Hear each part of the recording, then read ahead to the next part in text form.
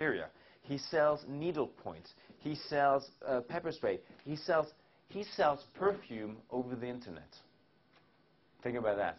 How does he do it? Because and it's perfume that people don't know about. What he says is, give us your credit cards. You can get this for just $1 now. It's, I don't know, $60, $80, $100. Just pay $1 now. Get the product. We'll ship the product to you for free and everything. And if you haven't canceled the order within 30 days, then we'll charge your credit card. No worries. But if you send the product, we won't charge you anything. So the average person, what the average person goes, ooh, yeah, great, I can use something. You can send us back, even half the bottle. Use up even half the bottle and send us half the bottle back. No worries. What happens with the average person? They get a big package and they use it, and 30, 90, people forget about it. This is a great example. Let me see, do I have it here? What happened to my big, oh, there we go. The Insider Secrets of an eBay Millionaire. Now this package is a huge package by Corey Rudel's company, and Brandon Dubsky, who has sold about $8 million worth of goods on the internet. And the offer that maybe a lot of you received was, you can get this whole package for $2.45. For $2.45, and you can review it and read it and study it for 30 days.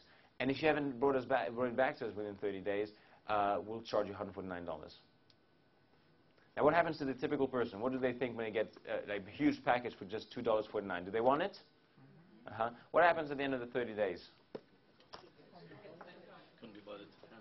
Chances are they haven't even had time to study it within those 30 days. So that is a very interesting way of selling things, I find. Anyway. Okay, 2, selling services. By the way, when it comes to selling physical products, any product you see out there, I mean, even this yellow marker, anything. I am just amazed at the things that sell on eBay. I'm amazed.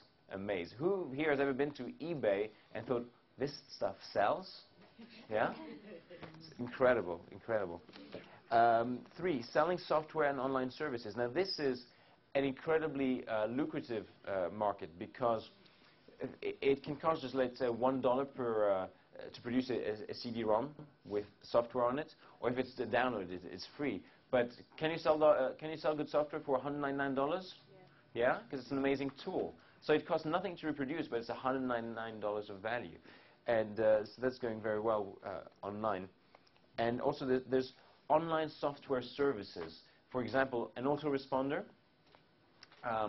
You don't buy autoresponder software on your computer. What happens is it's an online service. So you subscribe to it. I pay $49 a month. No, I don't pay $49. But imagine it's $49. I pay more because I've got a more advanced version. But it's $49 a month, and for $49 a month, you get to use all of that software month after month after month. And the interesting thing from their business model is that once you use their software to manage your database and all your activities and everything, how easy is it to move to another system?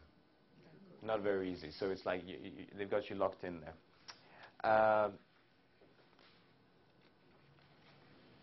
So again, you've got a whole range of examples of online software services or software.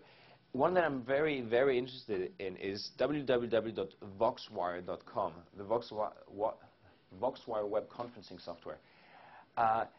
Imagine that you are to share your advice, your knowledge, your information with other people, and that once a month you are able to have a video conference where there's part of the screen is you, and parts of the other screens are, let's say, 8 or 9 or 30 other people that are participating in this seminar, and that it would only cost about $20 a month to have this service. Would that be a cool tool?